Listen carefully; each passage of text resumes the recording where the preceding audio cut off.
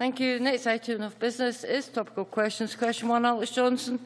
To ask the Scottish Government what action it will take in response to the oil and gas summit in Aberdeen on the 2nd of February 2015. Minister Fergus Ewing. Presiding Officer, the First Minister led the Scottish Government's involvement at yesterday's Aberdeen Oil and Gas Summit, where industry leaders, academics, trade unions, representative bodies and 3 layers of government came together to discuss the future of the industry and the region.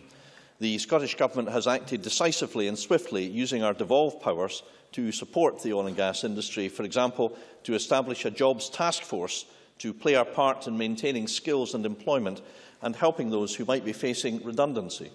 We will continue to press the UK Government to make the urgent and substantial tax changes required to sustain investment and the long-term future of the North Sea, and I hope Mr Johnson supports our proposed changes. We are also supportive of the prospect of a city deal for Aberdeen and will liaise with the UK Government, Aberdeen City and Aberdeenshire Council on this matter. Alex Johnstone. I thank the Minister for his answer, and I am sure that the industry will welcome the opportunity to see Scotland's 2 governments working together for the benefit of the industry. But given the longer-term significance of the potential downturn, will the Minister commit the Government to improving confidence in the North East by ensuring that in future a higher proportion of locally generated resource is reinvested in the economic growth and invigoration of the North East? Minister. Well, of course we want to work and continue to work closely with Aberdeen and Aberdeenshire councils, and that is something that the First Minister emphasised at what I think was a very constructive meeting yesterday, Presiding Officer. And I'm also pleased that the task force led by Lena Wilson, the Chief Executive of Scottish Enterprise, came up with a large number of practical suggestions, and I know that Lena Wilson is absolutely determined personally to drive these forward, working closely with the Scottish Government. So, I'm happy to share the sentiments that Mr Johnstone has set out, but I do think it's fair to say that the priority of the industry very clearly now is that the tax changes which are expected on the 18th of March must be substantial, Presiding Officer, and that is the #1 priority, I believe, for us all at this time. Alex Johnstone. I share the Minister's enthusiasm for the tax changes that he's mentioned. But as we go forward, Aberdeen is known well as Europe's oil capital. But we have the opportunity to consolidate Aberdeen's position as Europe's energy capital.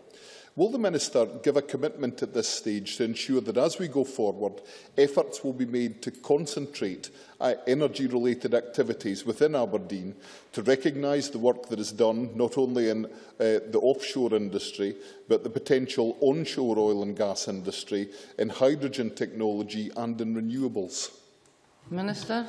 Well, I certainly agree that Aberdeen, as well as being the centre of oil and gas activity for the UKCS, is also an international hub from which, Presiding Officer, projects, particularly in broadly the same time zone extending down to South Africa, are managed from Aberdeen. And just last year, the income from international supply chain activity in oil and gas actually exceeded the amount generated from UKCS and West of Shetland activity at just over £10,000 million. I also agree with Mr Johnston's a point that we should continue to look at other energy opportunities such as renewables, and also seek to work with Colin Parker and others in Aberdeen Harbour in order to work through and generate the improvements to the harbour and the possible extension down to Nick. And I discussed these with Colin when I met him last week. In all of these respects, we have a lot of work to do, Presiding Officer, and I hope that these points would be widely shared by those. Finally, with regard to onshore activity, I made our position clear about the work that needs to be done, the basis for a moratorium pending further studies being obtained, and also a public consultation, which I think is right given our assumption of responsibilities for these matters, and I think I made all of that crystal clear last week. Does the Minister agree with the members of the award-winning Chamber of Commerce, the Aberdeen and Grampian Chamber of Commerce members? The members said that they believe that the supplementary charge, which was introduced as the 2011 budget, must be abolished. Minister. Well, I had the opportunity of speaking to Bob Collier of Aberdeen and Grampian Chamber. I'm delighted that he is one of the members on Lena Wilson's task force, presiding officer, so that the excellent work that the chambers do, for example, in mentoring, can be brought to bear to meet the significant challenge that lies ahead now in assisting those who have been made or may face redundancy over the coming months and the next year or so can get the maximum possible help. But to respond to the question about the supplementary charge, yes, we do think that the supplementary charge hike of 12% in 2011 should be reversed. We set that out, presiding officer, in this paper which I presented to Parliament on the 8th of January. And the reason why it's so important is not because there are necessarily profits being made at the moment. From my meetings with many operators over the past 3 weeks, many operators in Aberdeen, there are generally not profits being made at the moment.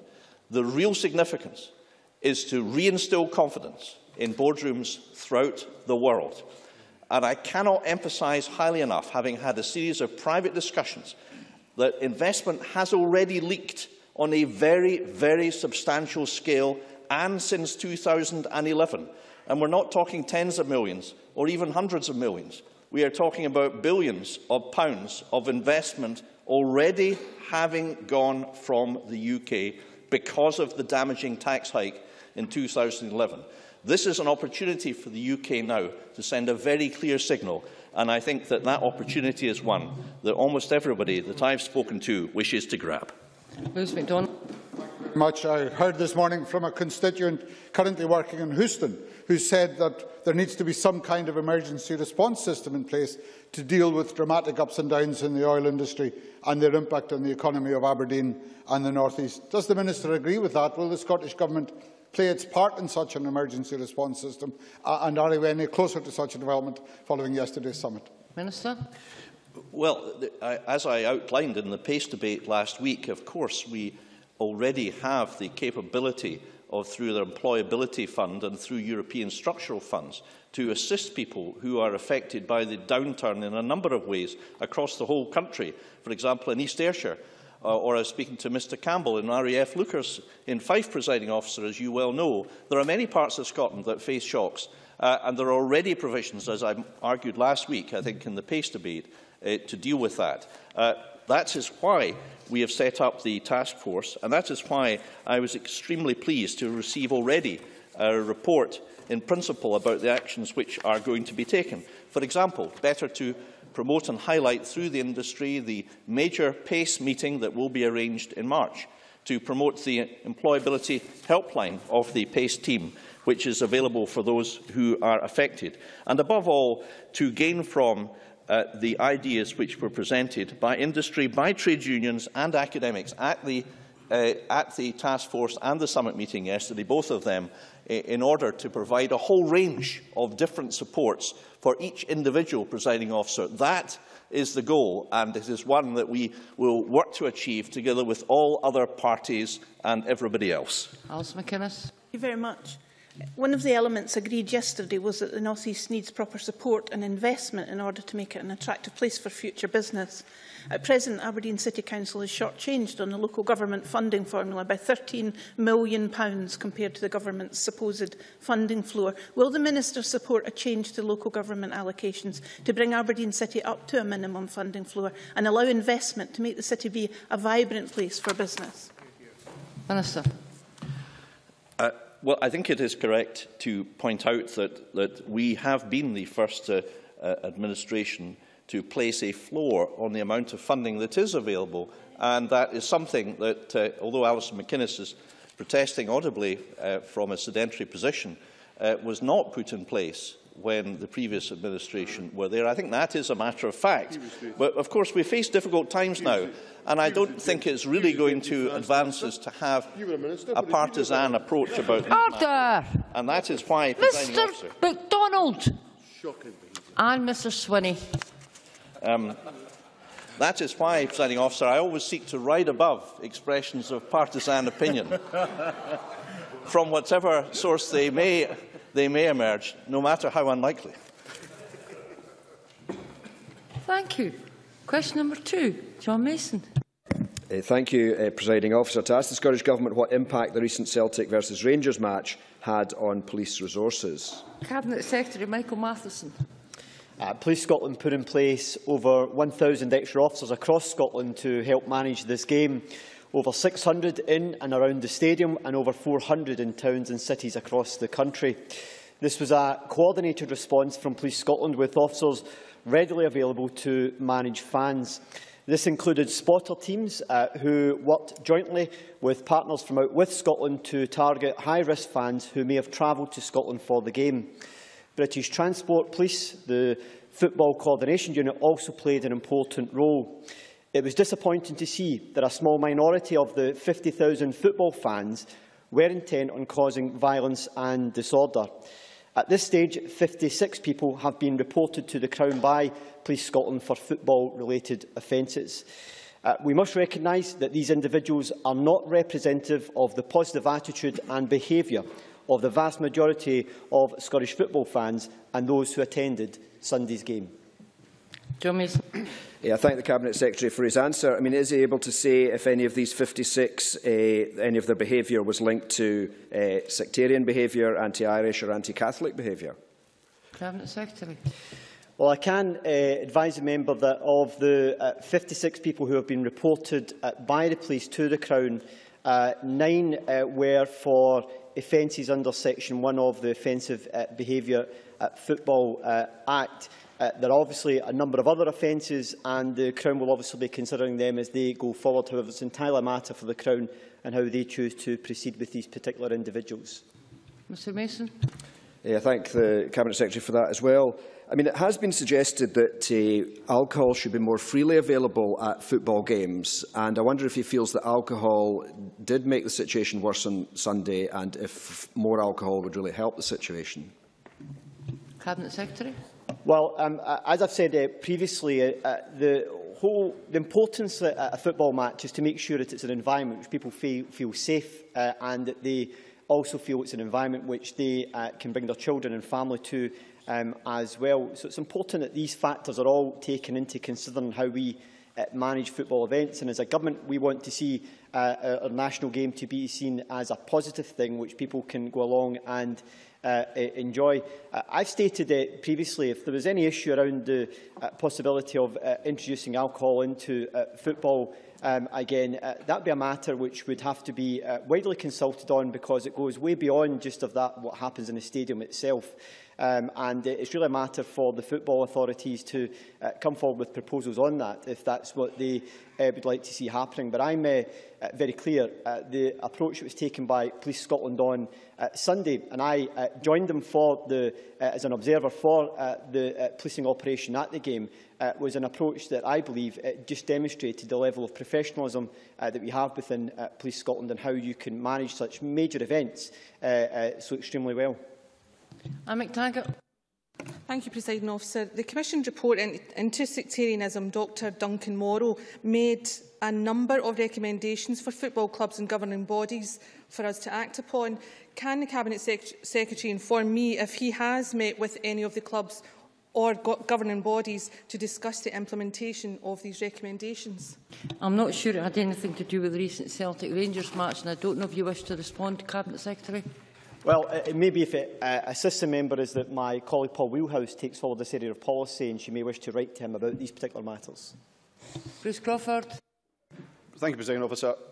Thank you, Cabinet Secretary, for your answers. I just wonder if you would agree with me, Cabinet Secretary, if we're ever going to get football to move into the real world in this country in terms of the challenges it faces, the only way we're going to be able to achieve that is to make sure we've got much more family involvement. Would he agree with me that it's time that the football authorities woke up, smelt the coffee and introduced summer football to get more families into the game? I'm not sure it's got anything to do with police resources, but if you want to answer it, Mr Cabinet Secretary. I should say, Presiding Officer, I don't think my powers go as far as directing Scottish football to have football during the summer, but as someone who's a regular attender of football matches with with my children. I think having them on Saturday afternoons where the temperature is a bit warmer would be much more attractive to anyone taking their family members along to the football. But I'm always, my view in terms of Scottish football is that it's for the football authorities to make sure that it's not just an attractive product that's on the pitch, but also off the pitch. And other countries in Europe have been very successful in achieving that. And I do believe there is a challenge there to the Scottish football authorities to make sure that we achieve that off the pitch as well, to make sure that we create the right type of environment for fans, that they are seen as being valuable and that they give them the type of resources and support that are necessary to make sure that the football environment for fans in Scotland is a first-class one. Thank you, Cabinet Secretary. Can I just point out to members that when I call you for a supplementary, you're meant to address the question that was originally asked. I don't mind when you're very, very clever and you link it to something else, but I've got to say that degree of cleverness was not on display today. We now move to the next item of business, which is a debate on motion number 12220 in the name of Marco Biaggi on the Community Empowerment Scotland Bill.